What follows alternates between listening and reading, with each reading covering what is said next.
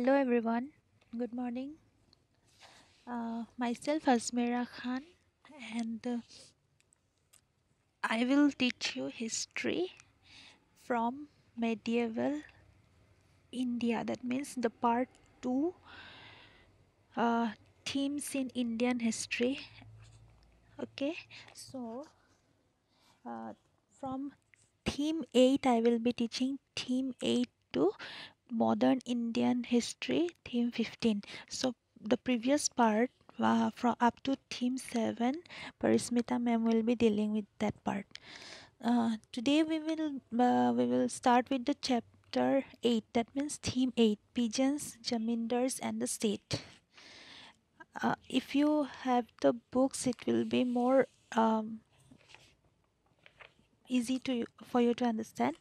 So make sure that whenever you are going to listen to this audio, you have your books with you, and or any kind of PDF materials, whatever, with you. So the chapter's name is Peasants, Zamindars and the State, Agrarian Society and the Mughal Empire. The period is between 16th to 17th centuries. So this chapter is slightly different from the others, as it is going to be basically about the agrarian society, that means the rural society, and uh, the agrarian society in that period of India, that means far back, if we see during the 16th and 17th centuries, around that period, prior to that period and around that period, maximum of the population, that means more of the population lived in agrarian areas or rural areas. That means 85% of the population. Okay, so in the introductory part, what we see, 85% of the population lived in villages during this period. And about these people, we are going to study their occupation. Basically, we know that occupation was agriculture, so their agricultural production we are going to study in this chapter, and the relation of the state with these people. Okay, what was the state during that time? State means the governing body, the Mughal Empire. Okay, so why we are studying only the Mughal Empire during that period? Because it was the empire which held majority of the areas or majority of boundaries during that time. Okay, so uh, if, as we say, 85% of the population lived in the rural areas, the rest 15%, so the rest 15%, that means it is a very smaller amount. Okay, that comparatively a smaller amount, they lived in slightly more developed areas. Okay, during that time we cannot we cannot think of uh, cities as it is today. Okay, so more, a little bit more developed areas with dealing with different kind of occupations that can be termed as towns. Okay, so that means more of trading activities were held there. So what we see, that basically more of the area was agrarian, and with that agrarian population, that means agricultural population, what was the relation with the state? Okay, so let's give a summarized view of the chapter. A chapter to so in this audio or in this virtual class, we are going to give the explanation both in both mediums, bilingual. অসমীয়াটো দিম, ইংলিছতো দিম, যাতে it can benefit all the students. So here এই চেপ্টাৰটোত কিবা পঢ়িম আমি, বিশেষকৈ সেইখন সমাজ, মানে সেই গাঁৱৰ সমাজৰ কথা, গাঁৱৰ মানুহৰ কি অকুপেশ্যনৰ লগত তেওঁলোক জড়িত আছিল, খেতি কি খেতি কৰিছিল, আৰু সেই খেতিৰ উৎপাদনৰ লগত আমাৰ মোগল সাম্ৰাজ্যৰ কেনেকুৱা ধৰণৰ ৰিলেশ্যন আছিল, মানে উৎপাদনৰ পৰা যে তেওঁলোকে টেক্স লৈছিল, এনেকুৱা ধৰণৰ এটা ৰিলেশ্যন, মানে গাঁও আৰু ষ্টেটৰ এটা ৰিলেশ্যন। অ'কে, খেতি কৰা সমাজৰ আৰু মোগল এম্পায়াৰৰ বা মোগল সম্ৰাটৰ আণ্ডাৰৰ যোনখন এডমিনিষ্ট্ৰেশ্যন আছিল, তেওঁলোকৰ লিংকটো কেনেকুৱা আছিল। অ'কে, চ' কোনে টেক্স কালেক্ট কৰিছিলে সেইটো চাম। গাঁৱৰ সমাজৰ মানুহখিনিয়ে কেনেকুৱা অকুপেশ্যনৰ লগত জড়িত আছিলে, মানে গোটেইখিনিয়ে যে খেতি কৰিছিল সেইটো নহয়, কোনোবাই ইনডাইৰেক্টলি খেতিৰ লগত জড়িত আছিল। অ'কে, দেন গাঁৱৰ সমাজখন আমিতো জানো যে overall administration, that means in the cities and in the villages, in the towns and in the villages, administration আছে। চ' গাঁওখনক কেনেকুৱা ধৰণৰ এডমিনিষ্ট্ৰেশ্যনৰ আণ্ডাৰত আছিল, গাঁওখন কেনেকুৱা ধৰণৰ এডমিনিষ্ট্ৰেশ্যন আণ্ডাৰত আছিল। আৰু এই চেপ্টাৰটোত আৰু এটা বস্তু পাবা তোমালোকে, one more thing you'll get about women. Okay, গাঁৱৰ সমাজত মহিলাসকলৰ কেনেকুৱা ধৰণৰ এক্টিভিটিজ আছিলে, তেওঁলোকৰ পাৰ্টিচিপেশ্যন কিমান আছিল, তেওঁলোকে মানে পাৰ্টিচিপেশ্যন মানে কি ক্ষেত্ৰত কোৱা গৈছে, ইকনমিক ছেক্টৰত। অ'কে, গাঁৱৰ ইকনমিখনটো খেতিৰ দ্বাৰাই, উৎপাদনৰ দ্বাৰাই চলে। চ' সেইটো ইকনমিক ছেক্টৰত মহিলাসকলৰ কেনেকুৱা ধৰণৰ উৎপাদন আছিল, পাৰ্টিচিপেশ্যন আছিল। চ' পাৰ্টিচিপেশ্যন অফ উইমেন। তাৰ উপৰিও গাঁৱৰ যোনবোৰ ফৰেষ্ট বা ভিলেজৰ ট্ৰাইবছ আছিলে, এনেকুৱা নহয় যে মই যে অলৰেডি ক'লোঁ যে প্ৰত্যেক লোকেই খেতিৰ লগত জড়িত নাছিল, অকল ক্ৰপ কাল্টিভেশ্যনৰ লগতে জড়িত নাছিল, তাৰ উপৰিও বেলেগ ধৰণৰ বস্তু উৎপাদন কৰা হৈছিল। সেই লোকসকল হৈছে যোনখিনি ভিলেজেছৰ, মানে ছেটেলড ভিলেজেছত নাছিলে তেওঁলোকে। অ'কে, তেওঁলোক ফৰেষ্টত আছিলে, তেওঁলোক বিভিন্ন ধৰণৰ তেনেকুৱা এৰিয়াত ট্ৰাইবছ হিচাপে তেওঁলোক আছিলে। চ' তেওঁলোকৰ কেনেকুৱা ধৰণৰ এক্টিভিটিজ আছিলে, তেওঁলোকে কেনেকৈ ইকনমিক ছেক্টৰটোত কণ্ট্ৰিবিউট কৰিছিলে, সেই বস্তুটো, আৰু তেওঁলোকৰো ৰিলেশ্যন মোগল ষ্টেটৰ লগত কেনেকুৱা আছিলে। চ' আৰু ইয়াৰ উপৰি এই গোটেইখিনিৰ বস্তু যে উৎপাদনৰ পৰা যে আমি এটা টেক্স দিব লাগে, এই বস্তুটো কেনেকৈ ষ্টেটলৈ গৈছিলে। অ'কে, জামিনদাৰী ছিষ্টেমটো চাম ইয়াত আমি। জামিনদাৰসকল আছিল, তাৰমানে তেওঁলোক মাটিৰ মালিক, আৰু তেওঁলোকে কেনেকৈ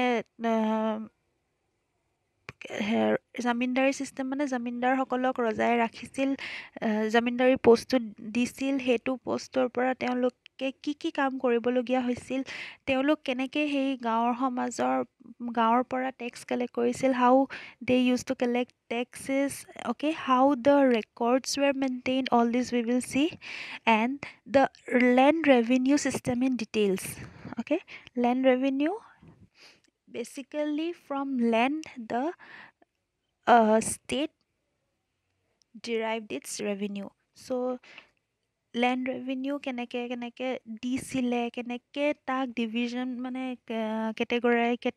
কেটেগৰী হিচাপে ভাগ কৰা হৈছিল, কোনখিনি জেগাৰ পৰা কেনেকুৱা ধৰণৰ ৰেভিনিউ আহিব, এই বস্তুখিনি। অ'কে, দেন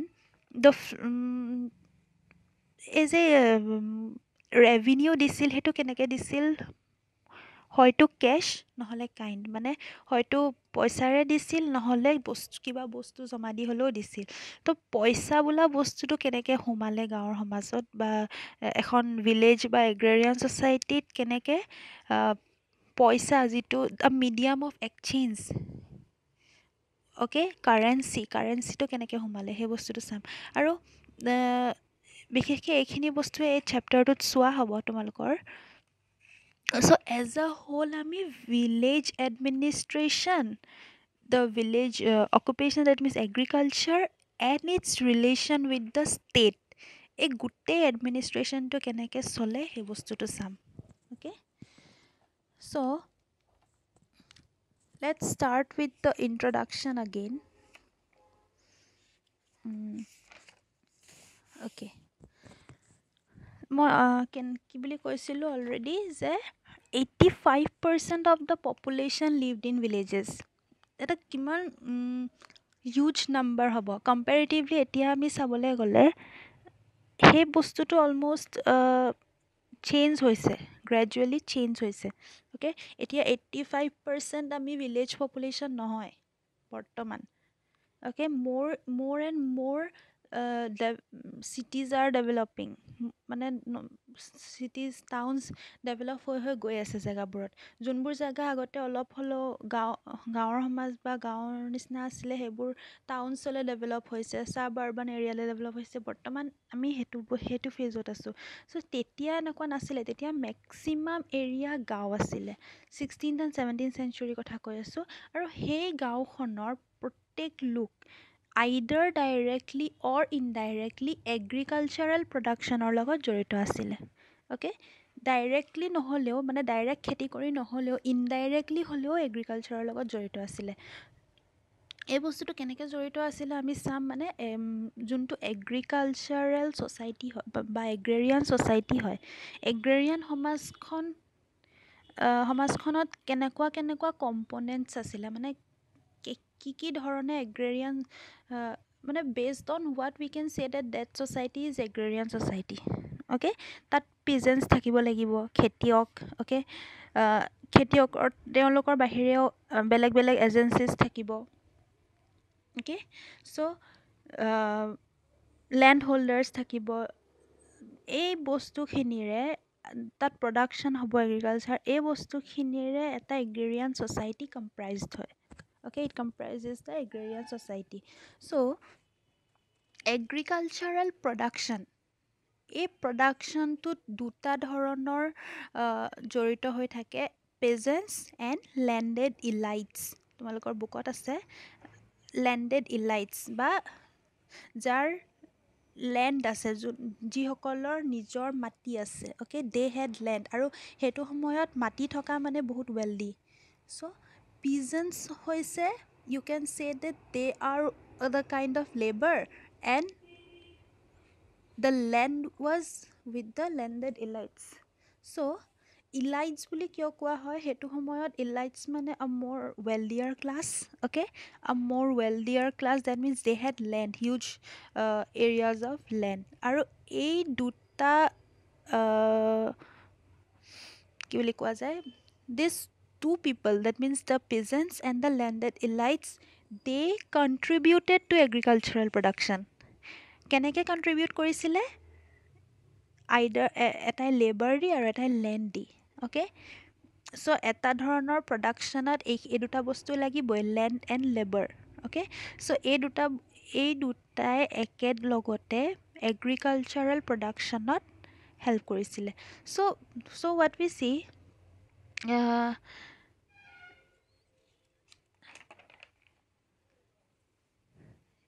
এই যে সেইটো সময়ত যে কৈছোঁ বাকী 15%, যোনটো 15%, apart from the 85%, the rest of 15% date lived in টাউনছ বুলি যে কৈছোঁ, সেই টাউনছত মই কেলৈ টাউনছৰ কথা কৈছোঁ, মানে সেই টাউনৰ যোনবোৰ কেৰেক্টাৰ, মানে ট্ৰেড হওক, মানি হওক, সেই বস্তুটো গাঁৱলৈ লাহে লাহে তোমালোকে অহা দেখিবা।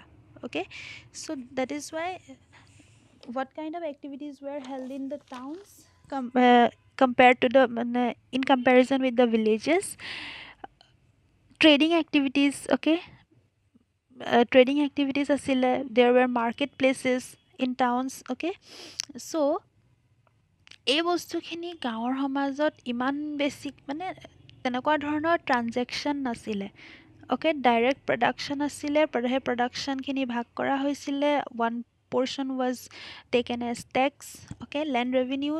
So এনেকুৱা ধৰণৰ কোনো বেলেগ ধৰণৰ মাৰ্কেট প্লেচ হিচাপে ট্ৰানজেকশ্যনটো ইমান তেনেকৈ নাছিলে। চ' what we can see, majority was involved with agriculture. Okay, so we will study about how this agricultural sector worked, কেনেকৈ কাম কৰিলে, and how it contributed towards the country's economy of that period.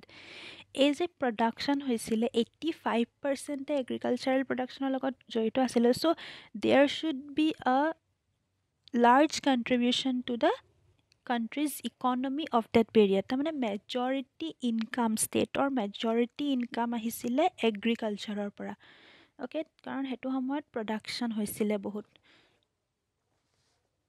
So' in the rural areas কি বুলি পালোঁ আমি পেজেণ্টছ আছিলে লেণ্ডেড ইলাইটছ আছিলে চ' পিজেণ্টছবোৰ লেণ্ডেড ইলাইটছতকৈ মানে যাৰ মাটি আছিলে তেওঁলোকতকৈ কম্পেৰেটিভলি পুৱাৰ আছিলে okay and there population was larger in terms of the others মানে in terms of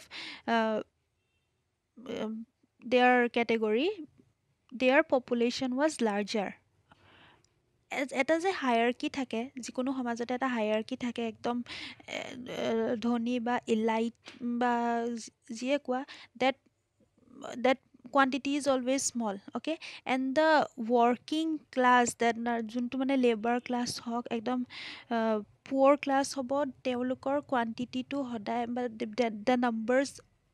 the numbers will always be larger okay এতিয়াৰ সমাজতো চাই ল'বা ধনীৰ সংখ্যা বহুত কম বা দুখীয়া বা এনেকুৱা পভাৰ্টি ক্লাছৰ সংখ্যাটো সদায় বেছি থাকে এইটো এটা হায়াৰ্কি of the society okay so' and what were the peasants occupation they cultivated and they got paid for cultivating crops in other people's land কেনেকৈ পে কৰা হৈছিলে তেওঁলোকক আইডাৰ in cash or in kind চ' এই কেছটো কেনেকৈ গাঁৱৰ সমাজত বা ৰুৰেল ছ'চাইটি অৰ এগ্ৰিকালচাৰেল ছ'চাইটিত কেনেকৈ সোমালে সেই বস্তুটো মন কৰিব লাগিব সেই বস্তুটো আমি পিছত ডিছকাছ কৰিম এণ্ড লেণ্ডেড ইলাইটছ তেওঁলোকৰ কি আছিলে তেওঁলোক কম্পেৰেটিভলি ধনী আছিলে কম্পেৰেটিভলি বুলি কেলৈ কৈছোঁ পিজেণ্টছসকলৰ লগত কম্পেয়াৰ কৰি কোৱা হৈছে তেওঁলোক ধনী মানে এনেকুৱা নহয় যে মোগল সাম্ৰাজ্যৰ আণ্ডাৰত বা মোগল সাম্ৰাজ্যৰ তলত এওঁলোকেই ধনী আছিলে সেইটো নহয় অনলি ইন ডেট হায়াৰ্কি পিজেণ্টছসকলতকৈ কম্পেৰেটিভলি তেওঁলোকৰ মাটি সম্পত্তি আছিলে কাৰণে তেওঁলোক they were a richer class and they were called elites and land owning class okay in the production system both the peasants and the landed elites have some kinds of contribution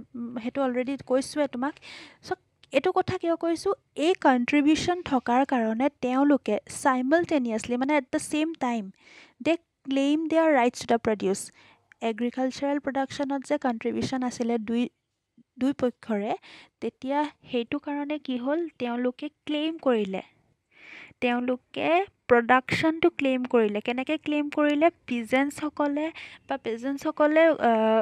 ভাবিলে যে দে কণ্ট্ৰিবিউটেড with labour তেওঁলোকে labour দিলে মানে গোটেই খেতি কৰা প্ৰচেছটোত তেওঁলোকৰ লেবাৰটো জড়িত আছে মানে তেওঁলোকে হাতে কামে যোনটো মেনুৱেল লেবাৰ বুলি কোৱা যায় মেনুৱেল লেবাৰ অ'কে সেই লেবাৰটো জড়িত আছিলে গোটেই কাল্টিভেশ্যন প্ৰচেছটোত তেওঁলোকে ভাবিছিলে যে দে should get the major পৰ্শ্যন of the produce okay কিন্তু এই লেণ্ডেড ইলাইটছসকলে ভাবিছিলে যে গোটেই মাটিটো যেতিয়া তেওঁলোকৰ আছিলে চ' দে should get the majority produce এইটো এনেকুৱা ধৰণৰ এটা কনফ্লিক্ট চলি আছিলে এইটো যিকোনো সমাজতে এনেকুৱা ধৰণৰ প্ৰডাকশ্যন ছেক্টৰত যিকোনো ধৰণৰ প্ৰডাকশ্যন ছেক্টৰত এনেকুৱা ধৰণৰ এটা কনফ্লিক্ট থাকে মানে প্ৰডাকশ্যনটো দ্য ফাইনেল প্ৰডাকশ্যনটো কাৰ হাতলৈ যাব মানে তাৰ প্ৰফিটটো বেছি কাৰ হাতলৈ যাব এনেকুৱা ধৰণৰ এটা কনফ্লিক্ট থাকিবই চ' সেইটো সেই সময়ত মেইন প্ৰডাকশ্যনটোৰ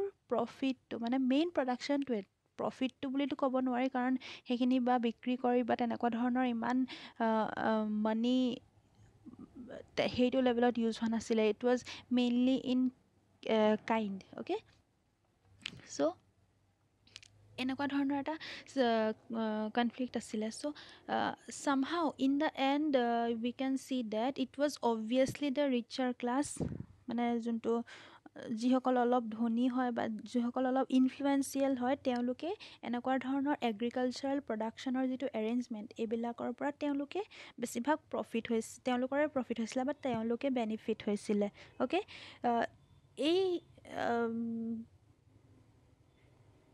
এতিয়া যে দেখিম আমি এই এনেকুৱা ধৰণৰ ক্লেইম হৈছিলে বা এনেকুৱা ধৰণৰ এগ্ৰিকালচাৰেল প্ৰডাকশ্যনৰ পৰা এটা হেৰি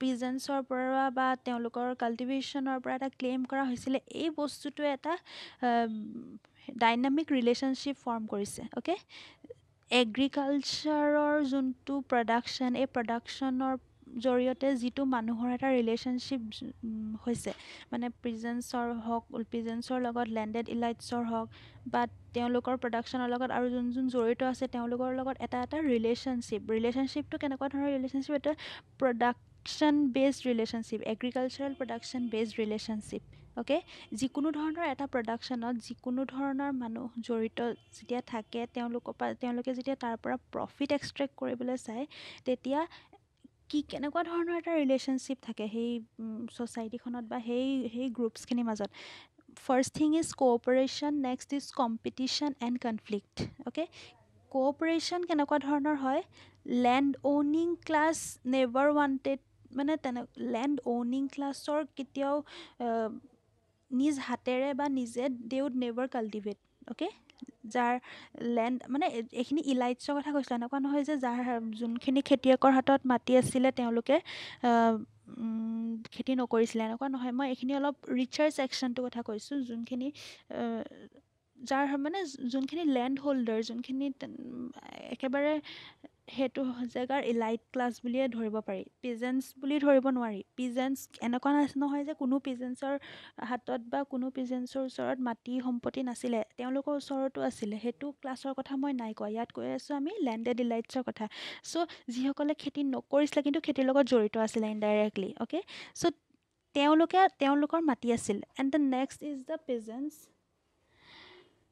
দে ৰিকুৱায়াৰ্ড পিজেন্সৰ মাজতো কাৰোবাৰ মাটি আছিলে কাৰোবাৰ নাছিলে চ' এই পিজেন্স ছেকশ্যনটোৰ কি আছিলে দে ৰিকুৱায়াৰ্ড আ particular land two cultivate okay they entirely were not a land owning classes so they needed to depend on someone so etu eta cooperation this in as a dependency eta form grow hoise land owning class etu nije kheti nokore ba land owning elites সকলে নিজে খেতি নকৰে সেইকাৰণে pigeons খিনি ওপৰত dependent and these peasants those who do not have their own land they were dependent on the land of others মানে এইটো এটা ডিপেণ্ডেঞ্চি চ' প্ৰথম যিটো হৈছে ৰিলেশ্যনশ্বিপৰ এটা ফিচাৰ কোঅপাৰেশ্যন এই কোঅপাৰেশ্যনটো আছিলে সেইসকল লোকৰ মাজত মানে সেই এগ্ৰেৰিয়ান ছ'চাইটিৰ পিজেন্স লেণ্ডেড ইলাইটছ এওঁলোকৰ মাজত এটা কোঅপাৰেশ্যনৰ ৰিলেশ্যনশ্বিপ আছিলে অকল কোঅপাৰেশ্যনে নাছিলে কম্পিটিশ্যন আৰু কনফ্লিক্টটো আছিলে অ'কে কম্পিটিশ্যন আৰু কনফ্লিক্ট কেতিয়া হৈছিলে যেতিয়া প্ৰডাকশ্যনৰ লগত যেতিয়া বস্তুটো প্ৰডাকশ্যনলৈ ট্ৰান্সফৰ্ম হৈছিলে যেতিয়া প্ৰডাকশ্যন হৈছিলে তাৰমানে হু gets how much of it competition আৰু কনফ্লিক্ট তেতিয়া হৈছিলে সেই মানুহখিনিৰ মাজত মানে প্ৰডাকশ্যনৰ লগত জড়িত মানুহখিনিৰ মাজত কম্পিটিশ্যন কেতিয়া হৈছিলে যেতিয়া প্ৰডাকশ্যন কোনে বেছিকৈ পাব বা কোনে কিমান প্ৰডিউচ কৰিলে বা কোনে প্ৰডাকশ্যনৰ প্ৰফিট বেছিকৈ পাব মেজৰিটি প্ৰডাকশ্যন বেছিকৈ পাব তেতিয়া এই ৰিলেশ্যনশ্বিপটো কনফ্লিক্ট আৰু কম্পিটিশ্যনলৈ ট্ৰান্সফৰ্ম হৈ যায় মানে একেটা ৰিলেশ্যনশ্বিপতে আমি এই ডাইনামিজিমটো দেখা পাওঁ এই ডিফাৰেঞ্চেছটো দেখা পাওঁ চ' basically N এগ্ৰেৰিয়ান or rural society and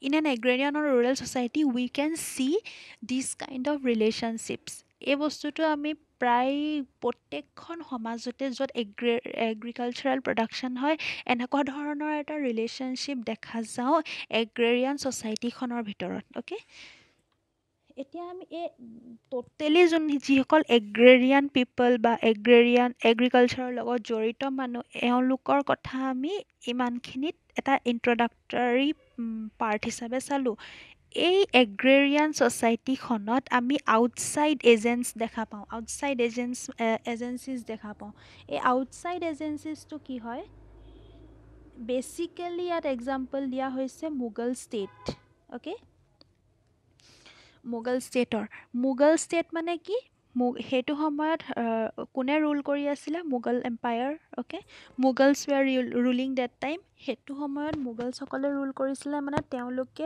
revenue collect কৰিব লাগিব। আৰু এই ৰেভিনিউ কালেক্ট তেওঁলোকে অকল সেই টাউন এৰিয়াতে কালেক্ট কৰি নথয়, প্ৰডাকশ্যন যিমান তেওঁলোকৰ আণ্ডাৰত থকা লেণ্ডত যিমান প্ৰডাকশ্যন হৈছিলে, মানে তেওঁলোকৰ সেইটো সময়ত কেনেকুৱা ধৰণৰ আছিলে বাউণ্ডেৰীজ, তুমি ক'ব নোৱাৰা যে entire India was under Mughals. Entire India মানে যোনখন প্ৰেজেণ্ট ডে ইণ্ডিয়ান মেপ, সেইখনটো আমি ইমেজিন কৰিব নোৱাৰোঁ।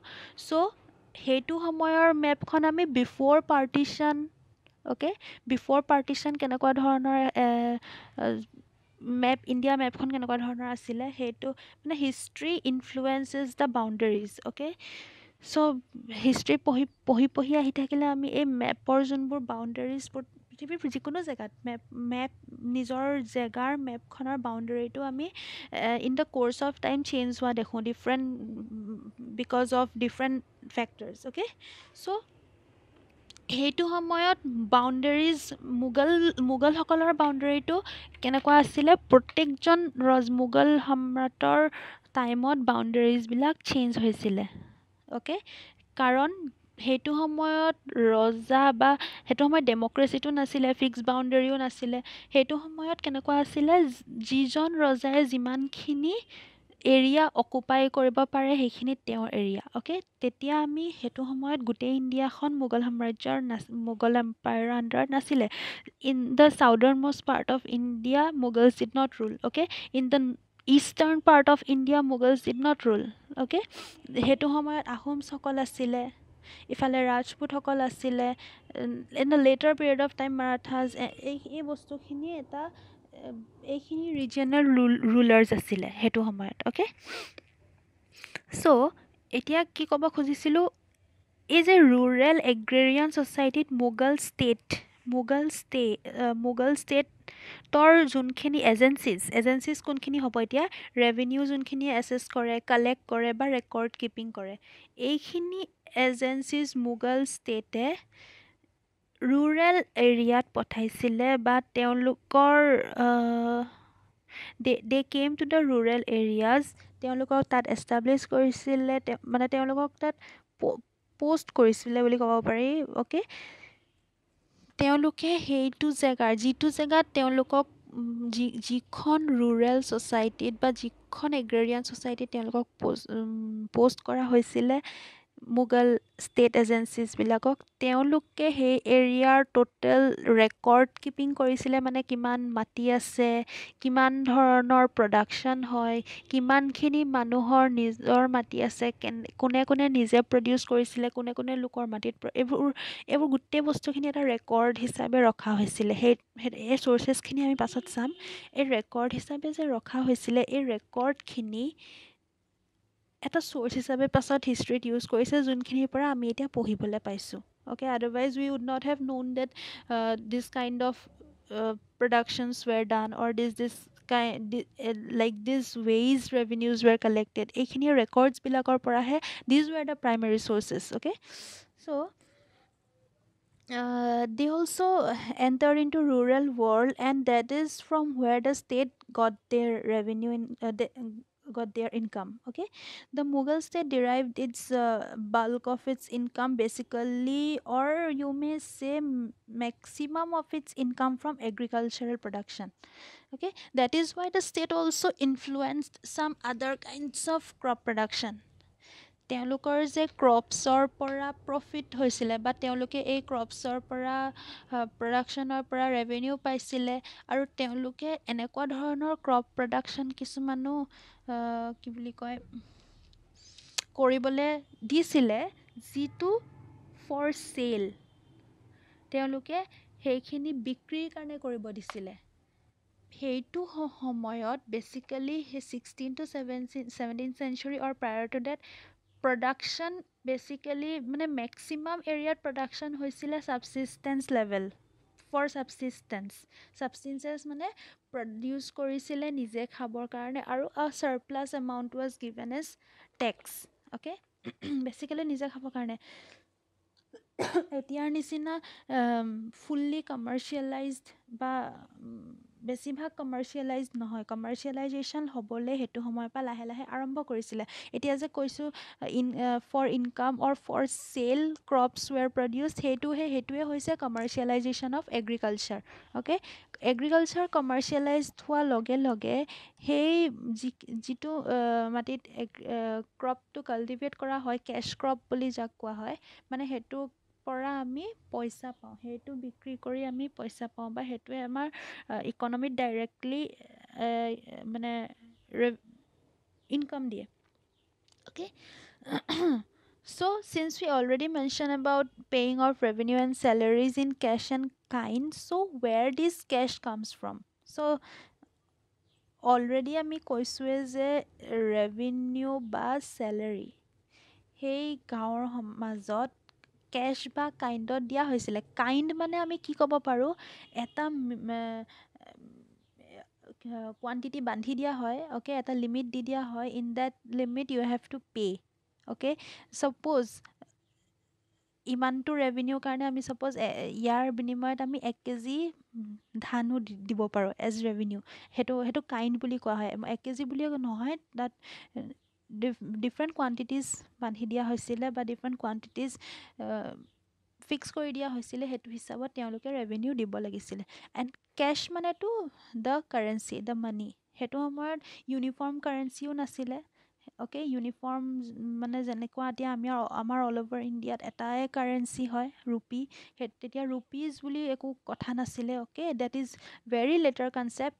মানিৰ যোনটো ট্ৰান্সফৰ্মেশ্যন, মিডিয়াম অফ এক্সচেঞ্জৰ যিটো মানে এটা ডেভেলপমেণ্ট হৈছে, সেইটো এটা প্ৰচেছত যায়। এইটো ডাইৰেক্ট ষ্টাৰ্টিঙৰ পৰা আমি মানিৰ সেইটো কনচেপ্ট আনি ল'ব নোৱাৰোঁ, যিটো আমি প্ৰেজেণ্টত দেখিছোঁ। অ'কে, এতিয়া আমি কেনেকৈ ক'ব পাৰোঁ যে গাঁৱৰ সমাজলৈ পইচাটো কেনেকৈ এণ্টাৰ হ'ল? মানে মানিটো এনেকুৱা এটা বস্তু নহয় যে যিটো এটা জেগাতে থাকিব, এইটো চাৰ্কুলেট হৈ থকা বস্তু হয়, ইটো জেগাৰ পৰা সেইটো জেগালৈ। চ' এই যে কেছ ক্ৰপছ আৰম্ভ হ'ল, কেছ ক্ৰপছ কাল্টিভেশ্যন আৰম্ভ হ'ল, okay, the farmers or the কাল্টিভেটাৰ্ছ or পেজেণ্টছ, De gut income, De gut salary paid in cash চামটাইমছ। চ' সেই কেছ বোলা বস্তুটো আউটছাইড এজেঞ্চিজৰ দ্বাৰা rural areasত enter হ'ল, and thus now we can see that a chain of exchanges of products in rural areas, and in this way is a cash enter হ'ল, ইয়াৰ পৰা production cell কৰিলে। Okay, এনেকৈ ধৰণে টাউনছৰ লগত গাঁও সমাজ লিংকড হ'ল। এই ধৰণে টাউনৰ লগত গাঁৱৰ সমাজখন লিংক হৈ গ'ল। আণ্ডাৰষ্টুড? এইটো এটা ইণ্ট্ৰডাক্টৰী পাৰ্ট আছিলে এইটো চেপ্টাৰৰ। এইখিনিলৈকে আমি ইণ্ট্ৰডাকশ্যনটো চালোঁ, কেনেকুৱা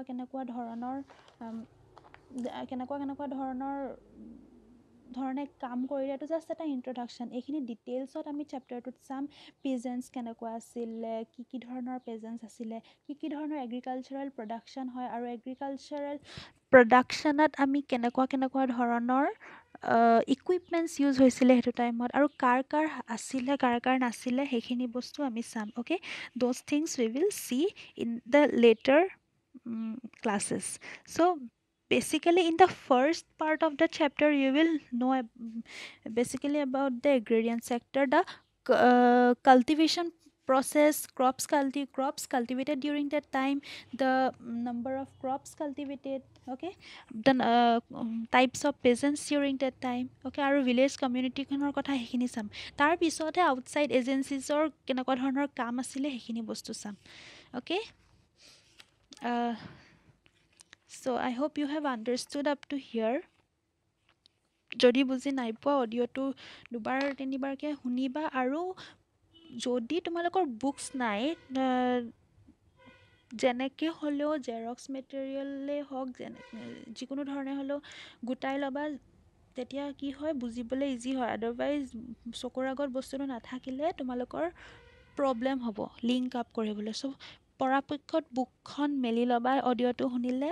okay, it will be better for U to understand if U have the book with you, or if you before listening to the audio, before coming to the class, before starting the class, you should be prepared with the chapter. Okay, এতিয়া যেতিয়া গম পালা মই কোনটো চেপ্টাৰৰ পৰা আৰম্ভ কৰিছোঁ, medieval Indian হিষ্ট্ৰীৰ theme 8। চ' medieval Indian হিষ্ট্ৰীৰ theme 8ৰ পৰা মডাৰ্ণ ইণ্ডিয়ান হিষ্ট্ৰী লাষ্টৰ পাৰ্টলৈকে মই ডিল কৰিম। অ'কে, এণ্ড দ্য আদাৰ part will be ডেল্ট with the previous part, মানে ইয়াৰ আগৰখিনি পৰিস্মিতা মেমে পঢ়াব। এতিয়া যেতিয়া গম পালা, প্ৰত্যেকটো ক্লাছত তোমালোকক মে বি ন'টিফাই কৰি দিয়া হ'ব কেতিয়া কেতিয়া হিষ্ট্ৰী ক্লাছ হ'ব, কেতিয়া তোমালোকে কোনটো হেৰি পাবা। এই চেপ্টাৰটো অকণমান চকু ফুৰাই থ'বা, অকণমান পঢ়ি থ'বা আইডিয়াটো পাবলৈ। অ'কে, যাতে আমি সোনকালে বস্তুখিনি লিংক আপ কৰিব পাৰোঁ। বহুত টান নহয় চেপ্টাৰটো, কিছুমান নতুন নতুন ৱৰ্ডছ পাবা, সেইখিনিতো মুখস্থ কৰিবই লাগিব। কনচেপ্টটো বুজি পালে মুখস্থও হৈ যাব নিজে নিজে। চ' I hope you have understood the chapter. So I am finishing the first audio of the chapter here. So in the next audio, in the second audio, I will be starting with the first sub point. Okay, peasants and agricultural production. Okay, the first point of the chapter, number 1 point of the chapter in the next audio. So thank you so much.